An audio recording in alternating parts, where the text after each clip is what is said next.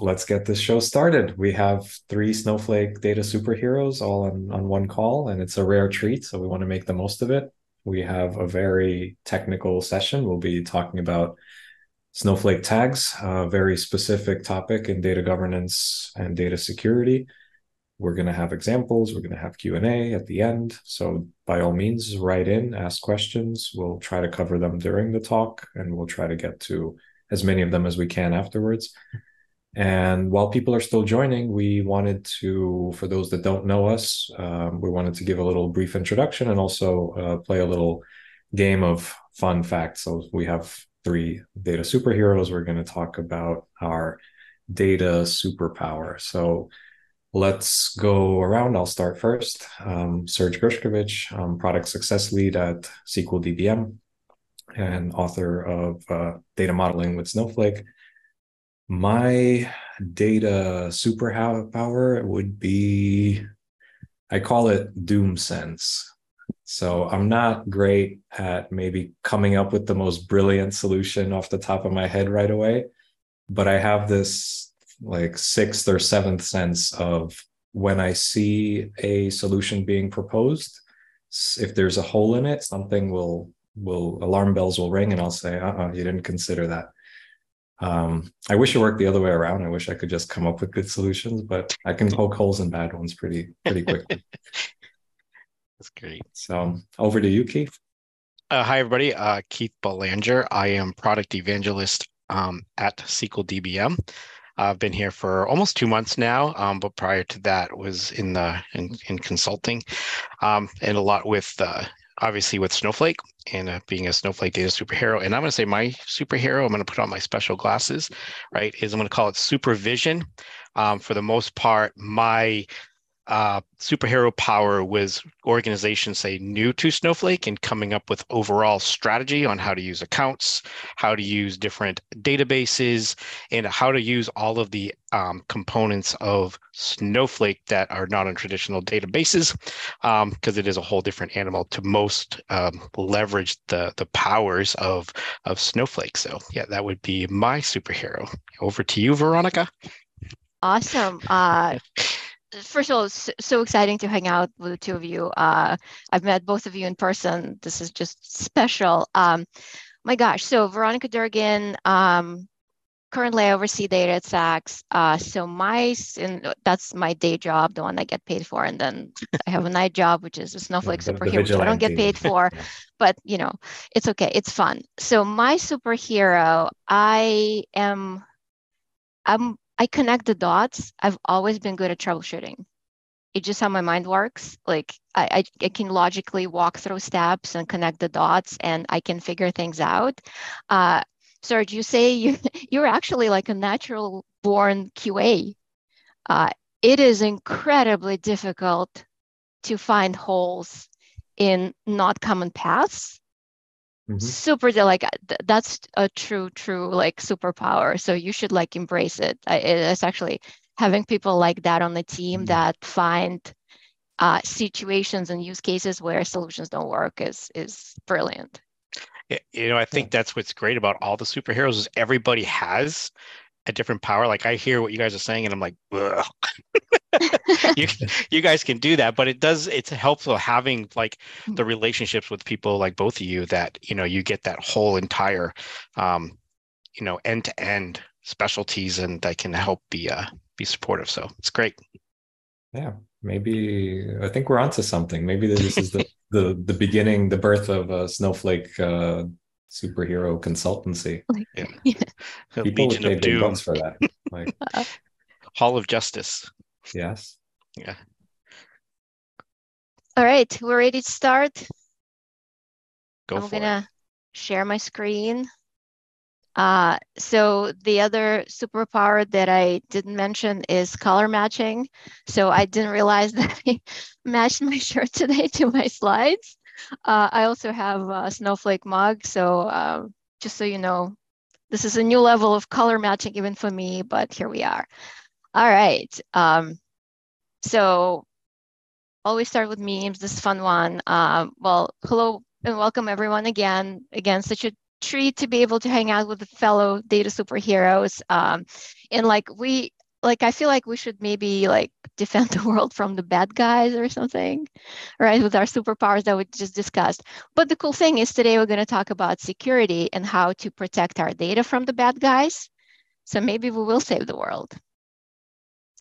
Okay, so we already talked about it. Snowflake Data Superhero, part of the superhero program. Each one of us got an amazing avatar. This is my old one. I actually have two, and I brag about it. And superhero cape, which I think is the coolest swag ever. SqlDBM, maybe you should step up your game a little bit with some chill swag. Anyway, so here's a QR code. It'll take you to my LinkedIn. If anybody wants to connect, I'm always happy to chat. I chapter lead Data Vault Snowflake user group. So if you want to talk about data modeling, I know both Keith and Serge are passionate about data modeling as well. Data Vault, happy to chat. Please don't sell anything to me. I get a lot of those messages. I don't have enough time to reply to those. Anyway, so today I have some slides. I'm gonna probably speak very fast because I want to make sure we have enough time for Q&A. I know Serge has a demo of SqlDBM with tags, which is super exciting for everybody to see. So we'll talk about Snowflake data classification, tagging, data masking. We'll do a little bit of data vault modeling, not much. We'll action the right to be forgotten. And like I said, we'll make sure we have some time for Q&A. All right, so I worked in data my entire career. I'm not an expert in physical or cybersecurity, but I just want to kind of give you a quick overview what it takes to protect any company's data. So it's not news to anybody that data is an asset, but not all data is created equal, and it doesn't require equal levels of protection. So before we start on the journey of protecting our data, we actually need to have a deep understanding of the data that we have. So I don't know if some of you maybe here in the US and you remember this old public service announcement. It's 10 p.m. Do you know where your children are? Mm-hmm. So ask yourself the same question about data at your company. Do you know where your data are? The very first step that any organization needs to take is to create a data map. We need to identify data that's being collected and where it's being stored. So this step is also very important from compliance perspective. We need to identify critical data. So having a data map will help identify areas and departments that hold critical data. The next thing is we need to assess threats. We can't implement effective security measures if we don't understand potential threats, right? And the types of malicious attacks. And of course, once we have the three above, we need to plan and implement necessary security measures. So these are the 7 layers of security that exist at all of your companies. You might not realize that, but they do. They're kind of like Swiss cheese. Basically, each slice is not perfect. It has holes in it, but when we stack them together, they provide the best level of protection. So I'll do a quick dive in each layer, and I just want to note that the top layer is the most vulnerable, and this is the one we're going to start with first. I'll give you a second. Again, love memes, cartoons, and superheroes. Data-driven, information-driven, data at your fingertips all the time, self-serve analytics. What this means is that every user at a company has access to data in order to make data-driven decisions. And as data professionals, this is actually what we want. But have you ever heard a phrase of humans are the weakest link? And as much as we hate to admit it, it is true. Depending on statistics you read, it's been reported that between 80 to 90% of all of data leaks and breaches are due to humans. So it could be a malicious intent, errors, or just simple negligence. Humans are kind of like the reasons why we have majority of data leaks. So how do we prevent that? So I'm sure many of you get phishing simulations from your security teams, and sometimes we even fall for it. But that's okay. The goal of these simulations is to educate us, humans, on how to recognize and deal with phishing attacks. Regular, consistent user education and training goes a long way, and probably the simplest thing to implement. Strong passwords is a great strategy. Do it at work, do it for your home devices and anything that's important to you. And another way to minimize risk is, well, to minimize what data each user has access to. Perimeter security. This layer is basically meant to prevent unauthorized physical access to facilities or grounds. It's very important to define the perimeter first. If you think about your backyard, you might not care to protect it from chipmunks, squirrels, or raccoons, but if you have a garden, you might want to fence it in so they don't eat your tomatoes or your flowers. So some of the security controls are, pretty basic: fences, walls, CCTV, barbed wire, etc. Network security. So we established the perimeter in the previous layer, but now we need to figure out what data is transmitted across that perimeter to ensure that both data is secure as well as the device. Oh, there we go. So network security consists of various policies, processes, and practices that are meant to prevent, detect, and monitor unauthorized access. Secure network design is actually meant to ensure that even if a bad actor gains access to your network, they're very limited in how far they can travel within it. So it's not like, you open the door to your house and you have access to all the rooms. So each room is we still try to lock all the rooms, so maybe you'll only have access to the kitchen. So some of the things you'll see as security controls are zero trust network access, VPNs, firewalls, as well as antivirus software.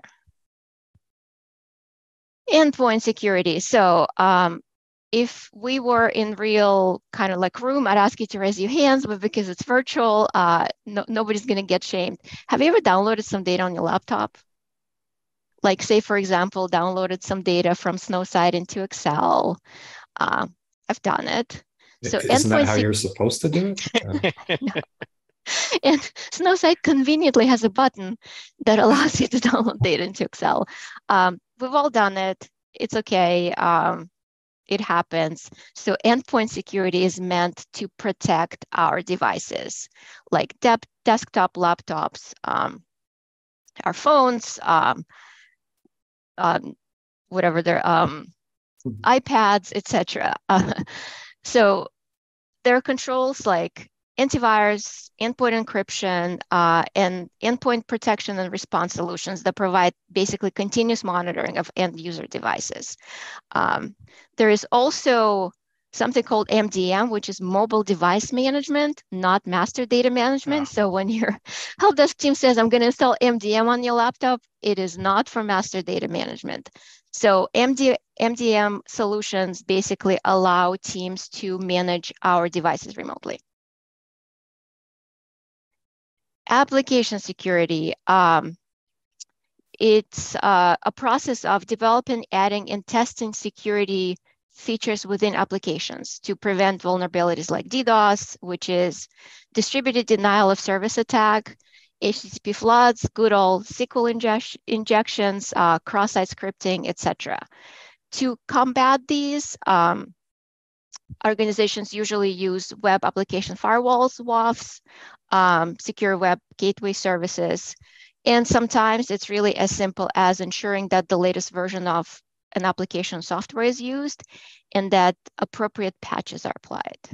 I know good old patches, we forgot with some cloud solutions like SqlDBM for needing to do that, but I know behind the scene SqlDBM has a team that handles that.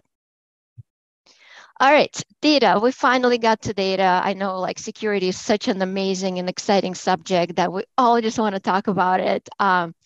Cool. So finally, interesting parts. So data is generally, especially nowadays, is the primary focus of attacks. And this is the layer that we must give the most care to. So various businesses have various types of data, ranging from financial data, credit card information, payments, customer data. This data could also be companies' intellectual property and could be patented. Losing it could have very negative impact on the company, ranging from lost customer trust to actually losing business or potential future opportunities. So what controls can we implement there? Well, one pattern to think about is minimizing the number of copies of data that we have. So if you're on Snowflake, consider using Snowflake secure data sharing as a method of data exchange instead of more traditional, for example, SFTP import-export, because it removes the need to have additional files of data copied across SFTP servers or blob storage devices. Another thing to consider is virtualization. What I mean by that is store your data in one table and access it via views. We also need to classify, tag, mask, and anonymize our data. We'll have a demo for that later. And where appropriate, we could also physically separate the compliant data from non-compliant data. One of the examples is PCI environment. So PCI environment is the environment that contains credit card information. There's a lot of regulations and compliance around that. And generally, this is the environment that you want to completely separate from all of your other environments. More, when we create data maps, don't forget about backups across all of your file servers, your cold storage devices, S3 buckets, etc. In Snowflake, we also need to remember that even if data is deleted, it can still be retrieved in time travel. So depending on how far back your time travel goes, how much data you save. So keep that in mind. So while again, data is deleted, somebody can still access all data if it's stored in time travel. I mentioned this already, that the safest and most secure way to protect data is to follow the method of least privilege and basically to minimize access to data. But this goes completely against data democratization, which is to enable all users in your organization to have universal access to data to truly unleash the power of data and propel companies forward. So which one do you choose? Are you for data democracy or data dictatorship? We need to consider various regulations and compliances like HIPAA, which has to do with health care data, PCI, credit cards I mentioned, GDPR, CCPA, to name a few. And now there are various AI compliances and regulations that are coming out our way. So Snowflake, among other companies, have what I call a platform in the box. So as you're kind of trying to figure out what your platform should look like and all the features that it has to have and all the compliances and regulation it has to follow. So Snowflake has two editions, which is business critical and virtual private Snowflake, that already have elevated security features like private connectivity and customer managed encryption keys. Both of these features are HIPAA and PCI compliant already. So you don't have to worry about it. You don't have to build it. You can just kind of like buy this platform in the box. All right. And of course, mission critical assets is everything a business cannot function without. So this is kind of like what ultimately we're trying to protect. Depending on the type of business, mission critical assets could be people, it could be various data stores, it could be code repos. We don't need to protect every asset to the same level of rigor, so it's important to classify each one. And there are three kind of like classifications of assets. Vital, its absence would be felt after a few hours to a day. Sensitive, it would be 1 to several days before the loss of this asset has any effect on business. In non-critical, so even if we never recover that asset, the impact on the business will be very minimal. As someone who really likes nice shoes, I consider them to be my vital asset. So as you can imagine, they're very protected.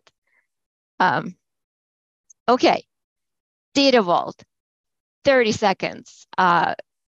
This is basically at the highest level. Data Vault is a method and architecture for delivering information to the business. It's a modern agile way of designing and building effective data warehouse solutions. One of the features of the Data Vault methodology is separation of concerns.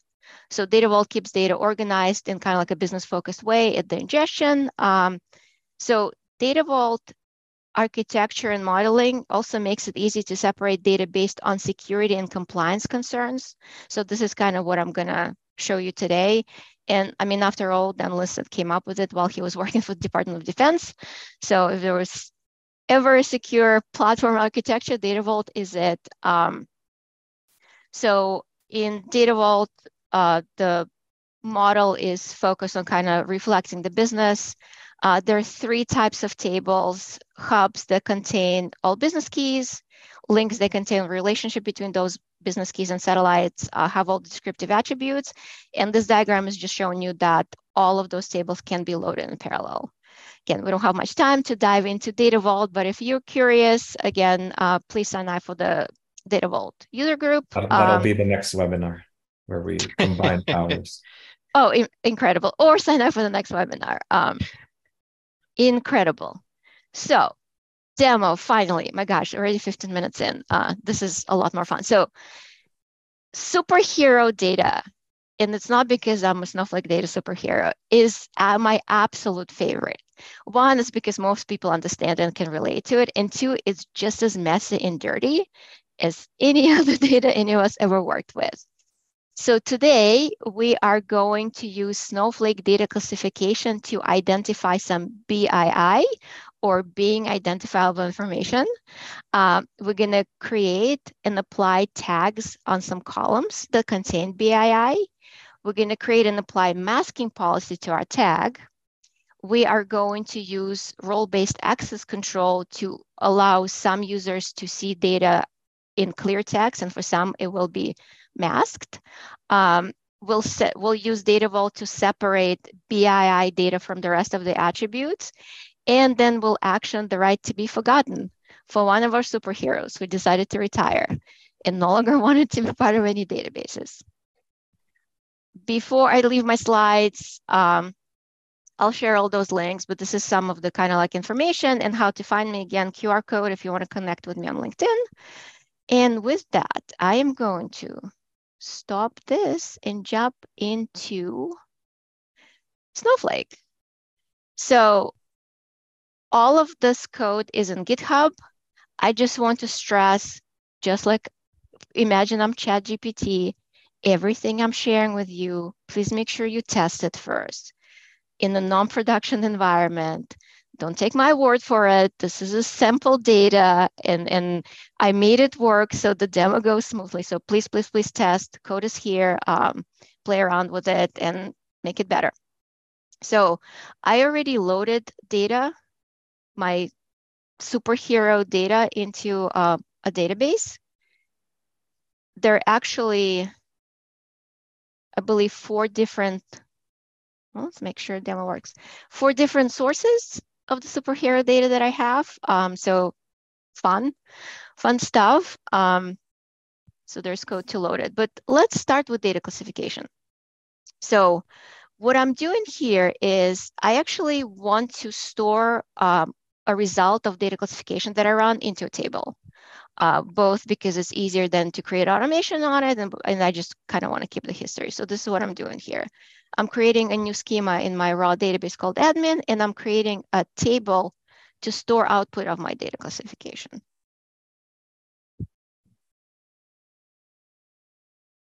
All right, all done. Cool.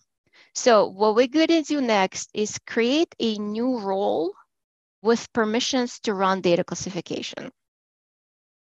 So I kind of want to have a separate role, which I could potentially, all right.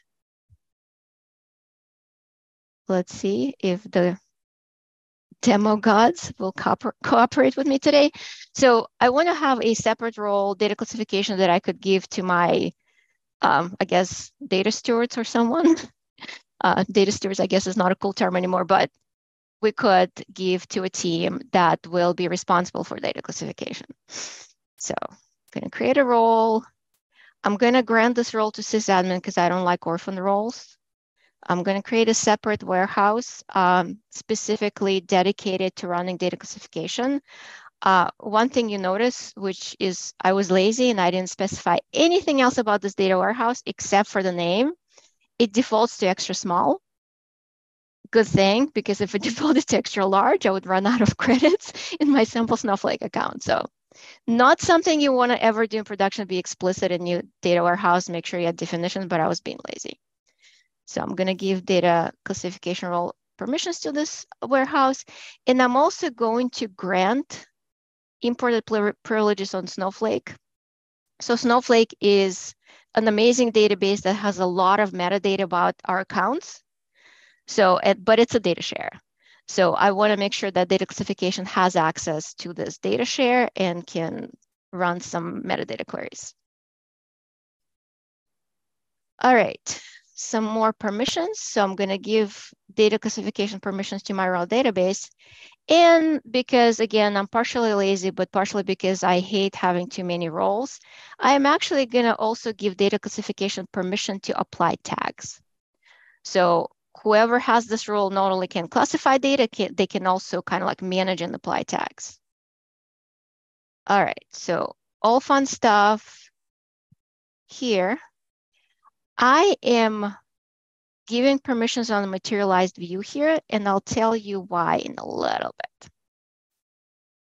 So, and of course, permissions to write to the data classification table.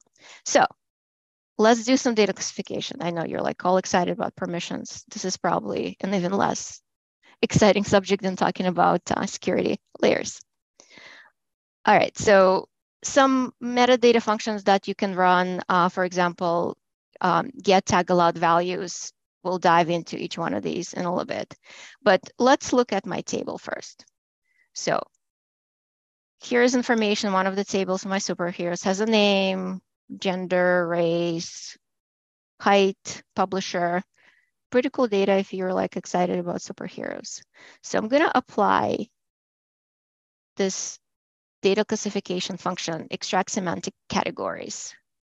What this function does is it scans the table. It's Snowflake's implementation of data classification.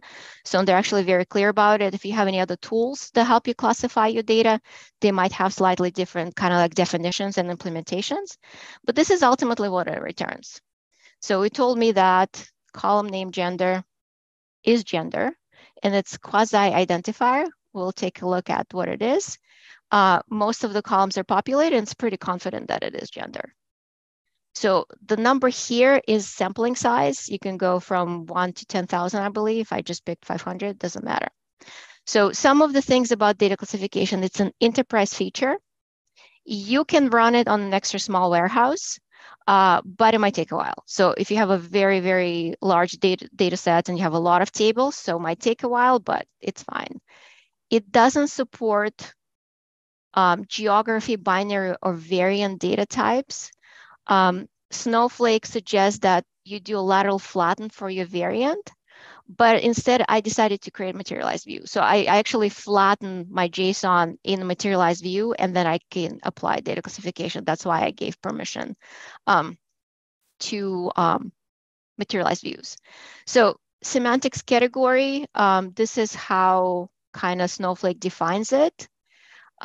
It flags, so notice here, this is identifier, and this is quasi-identifier. So here's the difference. Identifier uniquely identifies an individual.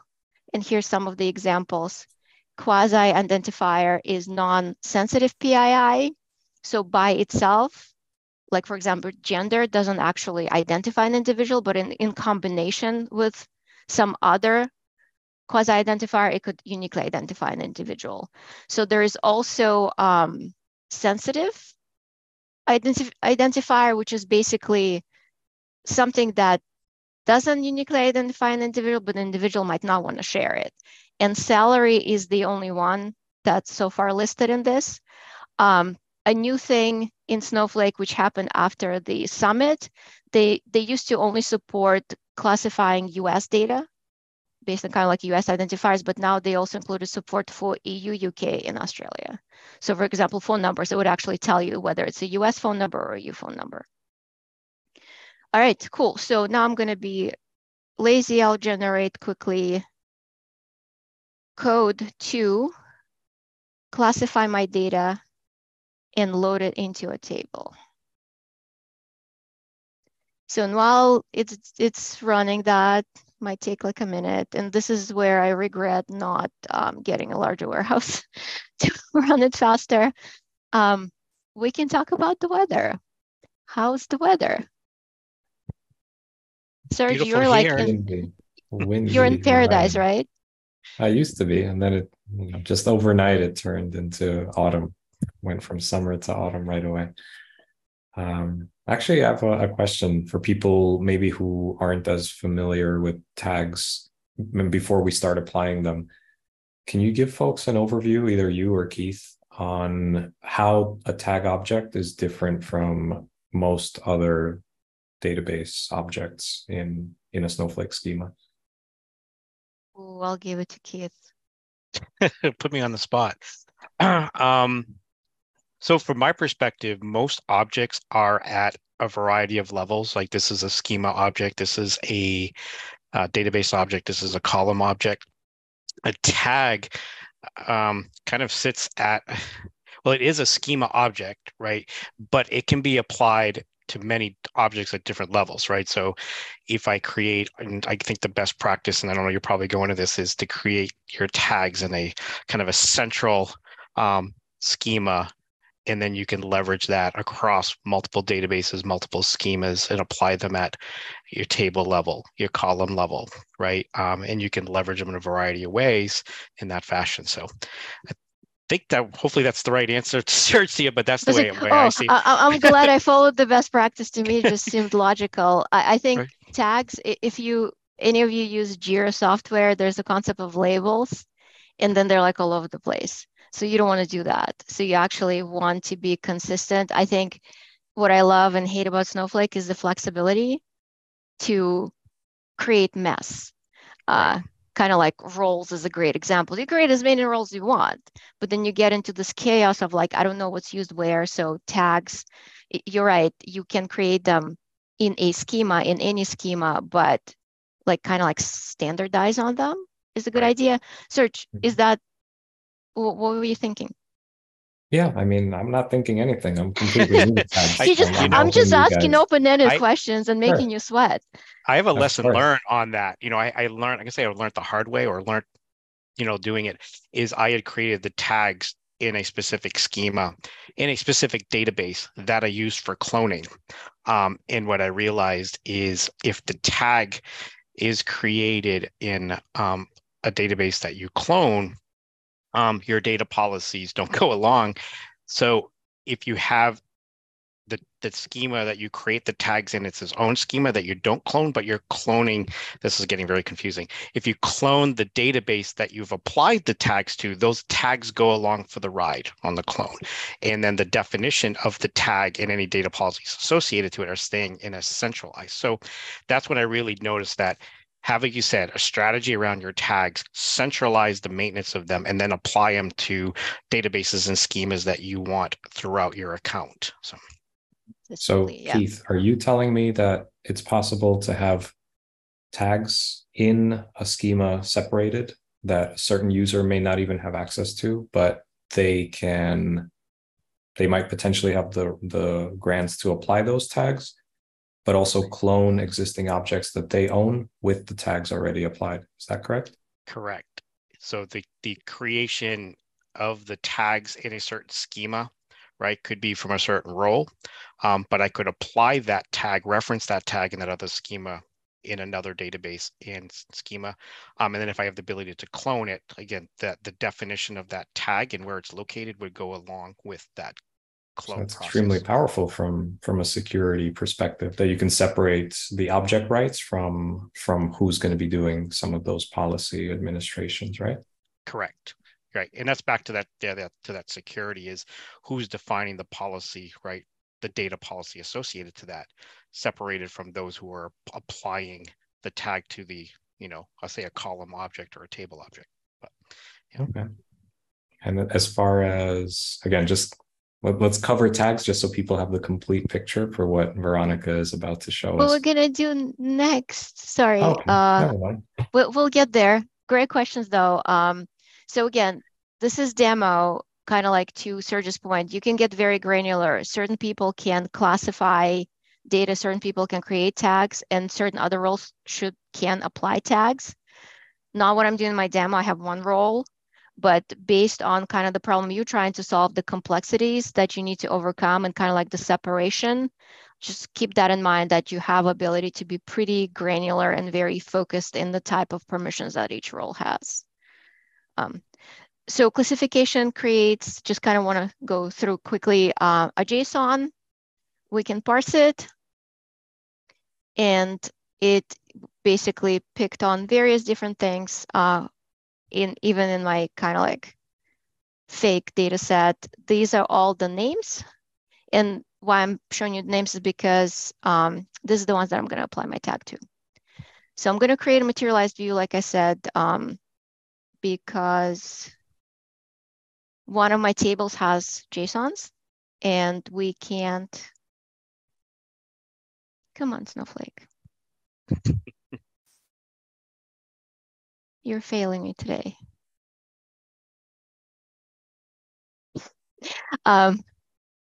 We will create a, once it decides to cooperate with me, materialized view that's going to parse the JSON. The other thing that I wanted to kind of share with you, my handy data script to actually create parsing of JSON. I don't like to type it all. I just run the script. It extracts all the elements out of my JSON.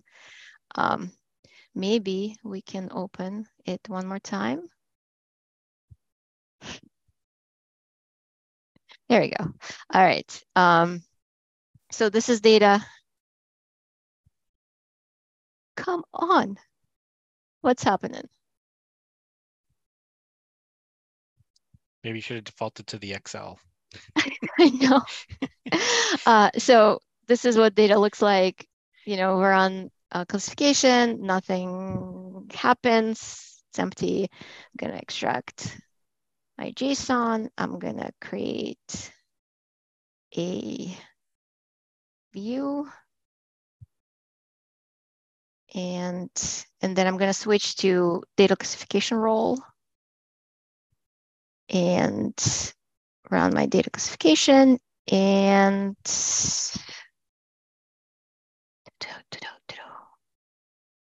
here we go. So these are all the fields that I have in my materialized view. And as you notice now, it picked up on some URLs as well as names. All right. Now we are stepping into, this is, I'm going to create basically two roles, one for regular, allowed to read just regular without BII, and another one with elevated privileges to actually read all the BII data. So I'm just going to kick this off quickly.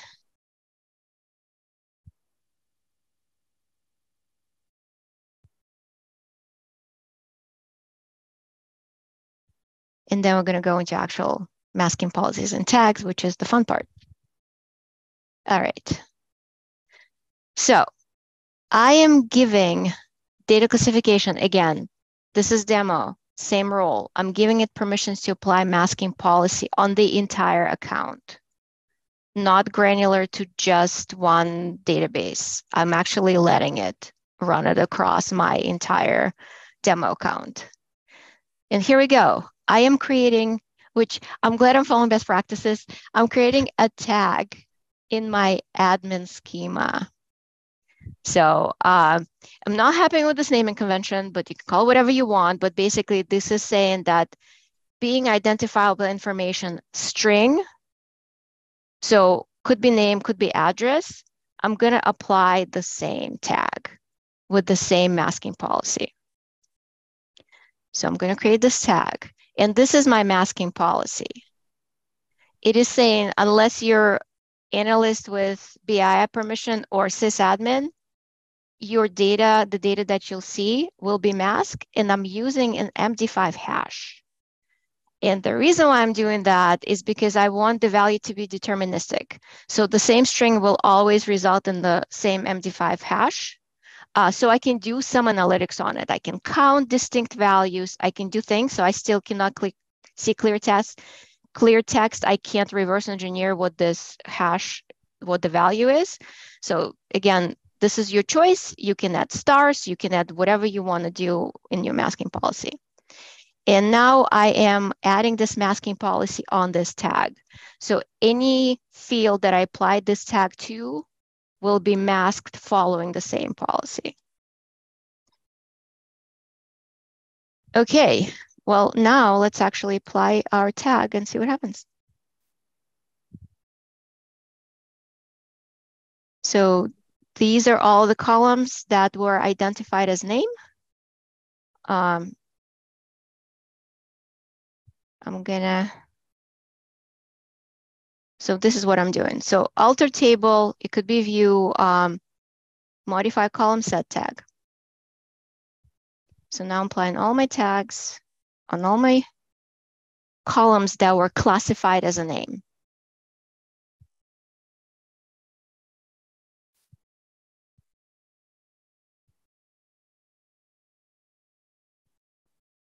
All right, and this is basically metadata if you want to look it up.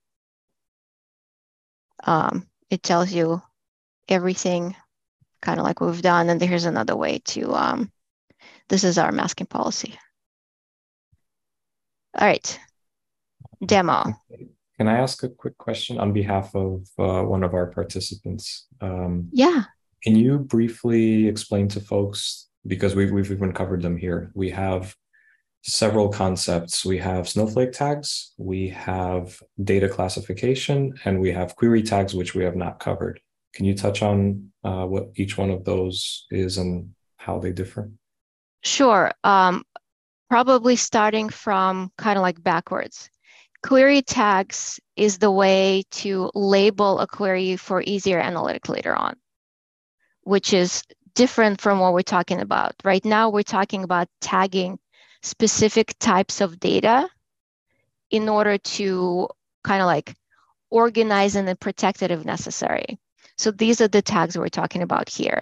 That's why I classified data first. I wanted to identify compliant data, or like PII in our case, which is names, addresses, social security numbers, URLs. I grouped them together by saying, I am going to apply a tag to every column in every table that contains this type of data. And then I said, and oh, by the way, I actually don't want everybody to be able to see this data. And this is where kind of like my virtualize comes in. The point that I mentioned, I only have data stored in one table. Everybody accesses the same table, but based on their permission, they can either view it or it's masked. So I'm kind of hitting on various things that I covered previously. So again, query tags are slightly different. Query tags help you like troubleshooting, aggregate similar queries or queries coming from the same process. So you can figure out basically what your jobs are doing. Any other things, Serge, Keith? Nothing to add. You nailed it.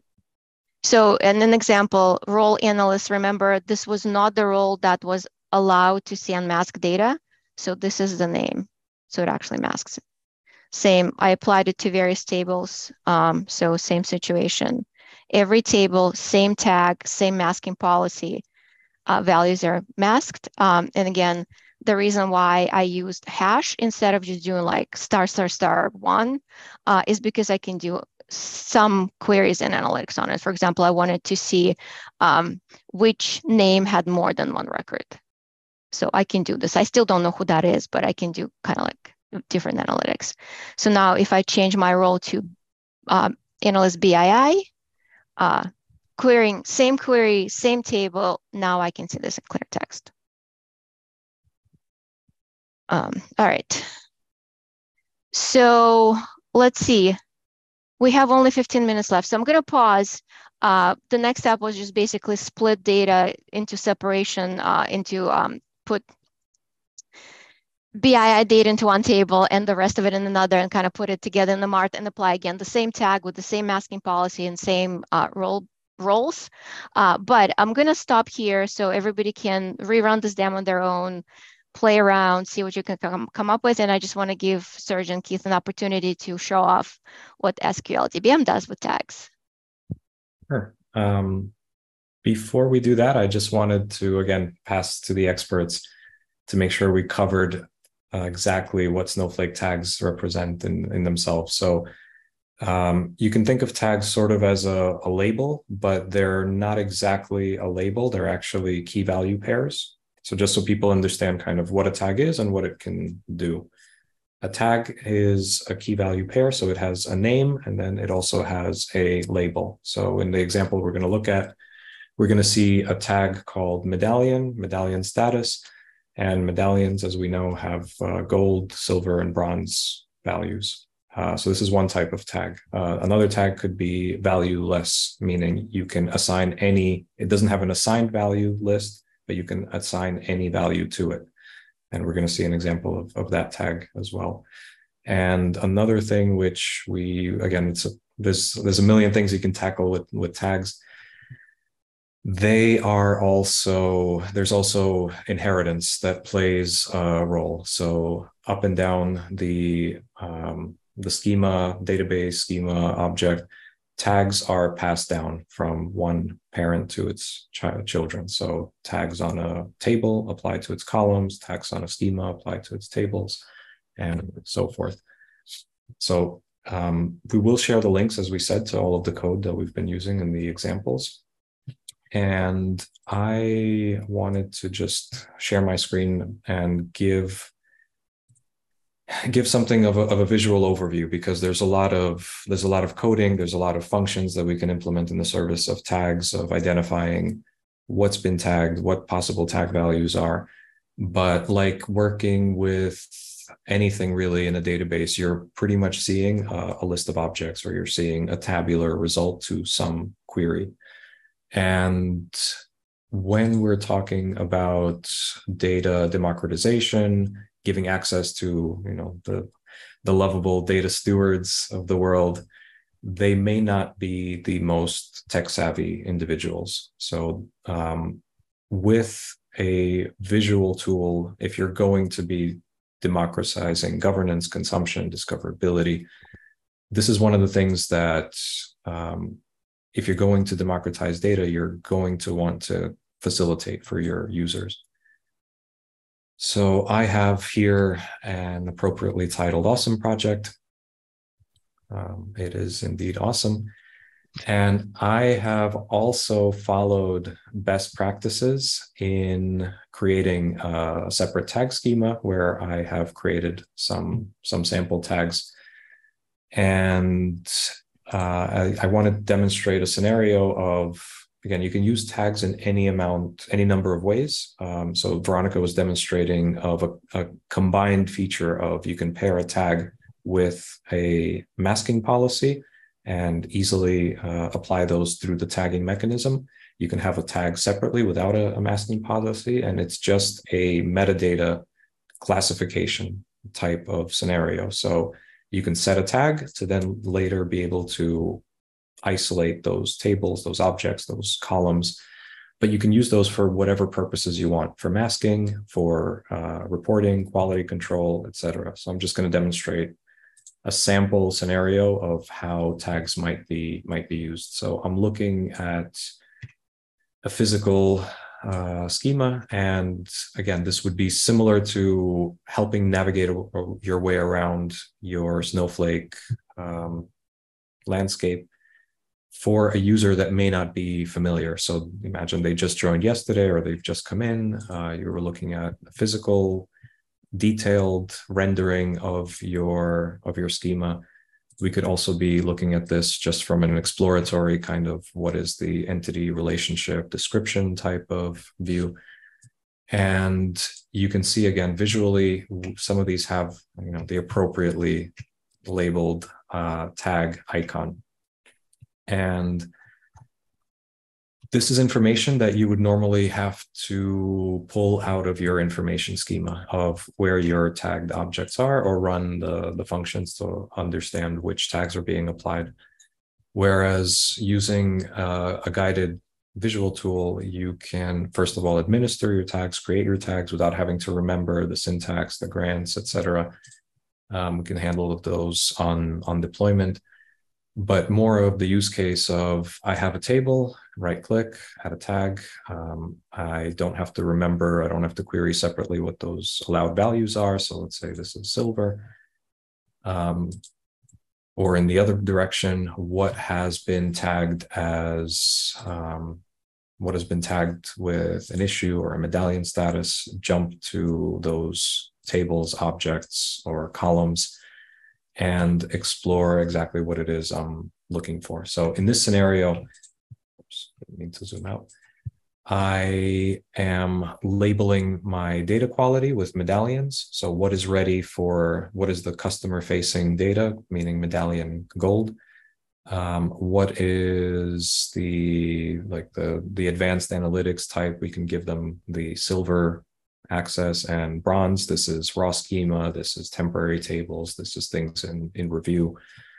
And I can already use this information to navigate around my diagram and say, I'm actually interested in the issues. So show me all areas that have been tagged with issues. And we have one table here that we can click on the table and review the tag of medallion status. And let's go to the physical implementation. So I've actually tagged this column as an issue, and this is no longer maintained. So the issues tag, as we remember, has no allowed values list, meaning I can write whatever I want. And I can use this informationally. So I can just query all issues and then review them based on whatever input, versus the medallion status, which has a predetermined list of user controls, input values. Very high level. Again, we can't get through all the things you can do with tags, but this is one way to use this feature, filtering, searching. We can administer tags in terms of documentation and governance. So we have a data dictionary screen, which you can use the UI. You can use Excel import, export, where all of the allowed values and things like that are also considered. And I still want to leave some room for questions, so I'll just go really quickly and use them to whatever needs are present in your organization. So this was one of the questions that was asked earlier, so I'll take a stab at it, and then I'll open it up to our panel of data superheroes. How would an organization even use tags to begin with? And I think the first question that you would need to start with is, what are you trying to accomplish? If you think of a tag just theoretically as a label, how are you trying, what kind of classification or what kind of division or segmentation are you trying to apply in the data that you used? So Veronika's demo was very heavily focused on data security, privacy, things that might be audited in a GDPR type of privacy review. But that's just one application. Another application might just be like I've done in this demo, quality control, flagging fields. So since they don't conflict with the DDL, the columns themselves, unless you're applying a masking policy, it's almost like applying a comment or something at a metadata level. So you have the table, you have the column, you're not changing any structures, you're not giving people access to your schema, but a governance team can just come in and flag a certain data set as problematic or under review, or vice versa, cleared for company-wide reporting. So that would just be one application, but Keith, I think, has a lot more experience from the field in terms of how he's seen these things used. No, I think you kind of hit it right on in terms of you need to have that. You don't want to just go start creating tags. It's what's the problem, I guess you could say, you're trying to solve. How tags maybe. So you just said Veronika was talking about tags can be used for security purposes. They could also be for if you're doing just cost management, understanding who's doing what, maybe segregating which different domains are doing what in the database. So there's a variety of ways. But yeah, to start with, it's really have that strategic discussion, and then where are you putting the tags? What are you going to call them? And then how are you going to manage them and stuff? So, yeah. Kind of a great example. So the way to organize tables in our database, right? You only really have two layers, right? Like you have a database and then you have schema, and then you have to go into naming conventions. Now you can apply tags, and it's another way to organize your object, whatever they are. Again, I was heavily focused on security and governance, but it's just a label, and it helps you organize things in a different way. There's a great question, and I wonder if maybe SqlDBM can help with that. Do classification tags flow automatically from Data Vault to Mart, or even from raw tables into your warehouse tables? Not automatically in Snowflake, but it sounds like it's a metadata-driven column lineage sort of thing. So can maybe SqlDBM help automate that? Mm-hmm. We're working in that direction. So we have, I mean, first of all, we respect the Snowflake inheritance of tags. So if they're set on a schema, then they will flow down to the underlying objects. We have things coming up that will allow you to automatically apply tags through templates, whether those are table templates or column level templates.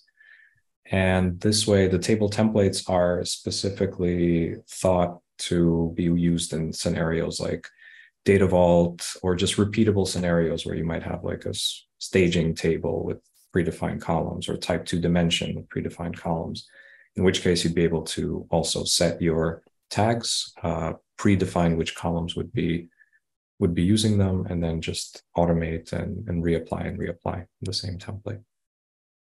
One thing to add there, again, just kind of a Data Vault specific best practice, right, is that your information marks, you want to make them virtual if all possible.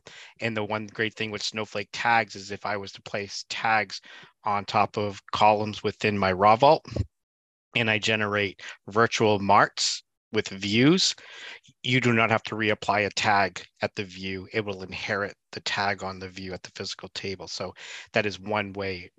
Within Snowflake, it'll just absorb that tag if you're doing virtual marts per the recommended best practice of Data Vault. So another +1 for virtualizing. That's right. Across the board. Yeah. Okay, this one is going to test our superhero powers of trivia. How many tags can be applied to an object? Who remembers this? I don't remember from the top of my head, and I didn't want to one. cheat and Google it. Keith is playing The Price is Right. Yeah, definitely. One tag. $1. I will say again, another lesson, even though you can apply a tag at a table level and then at a column level, if you have a data policy associated to that tag and a tag is applied at the table level, you cannot apply another data policy assigned tag to a column. So if you're going to apply data policy tags at the column, you have to remove it from the table. And kind of a little bit of experience there was when I would get a new table, I would apply it at the table level because I don't know anything about the table, and I assumed everything was, personal. But until you did the classification stuff that you were showing, Veronika, to then know the column level, then I would switch it from table level tag to a column level tag. So just another, FYI. Exactly. So it's kind of like one of those like lousy "it depends" answers. Make sure, like, Snowflake is so incredibly flexible that it'll allow you to do whatever. But from operational management perspective, and you trying to then detangle everything you're building, kind of like draw it on the napkin first. Kind of like figure out what you're trying to do. Or in Keith's example, like I do it kind of like big bang first, and then I go into specific details. That's a great approach as well. Yeah, I actually also don't know the answer. I remember it was, I think, something like 50 values for a tag if you're doing allowed values, and then something in the hundreds of allowed tags per object. And they stack up. So if you have schema tags that are inherited, they all count towards that limit, but it's a ridiculous limit. So if you have 100 tags on any given object or a set of objects, how useful are these tags to? And I would also say maybe tomorrow Snowflake will come up with a new limit, and this conversation will be wrong. So yes, I'll just cram before I take the recertification test into it. Exactly. Like study 5 minutes before the test. That's the only way to make sure that you actually know all the up-to-date answers. Okay. Do we have time for? Yeah, we got time for one more. Sins of omission, of how do you tackle if you haven't had any experience with tags, you've got, let's say, a robust schema and you've never assigned any tags, how do you tackle going back and starting to tag things? Oh, usually when you're so deep into something and you want to make changes to it, I would start with something that has the smallest blast radius. Find one table, one role, or maybe create a new role. Use that one table that's not heavily used, and you can look at your query history to figure it out and start with that. These things are very risky of how, again, with flexibility, you create tangle web of things. Fixing that after the fact is incredibly difficult and it breaks everything.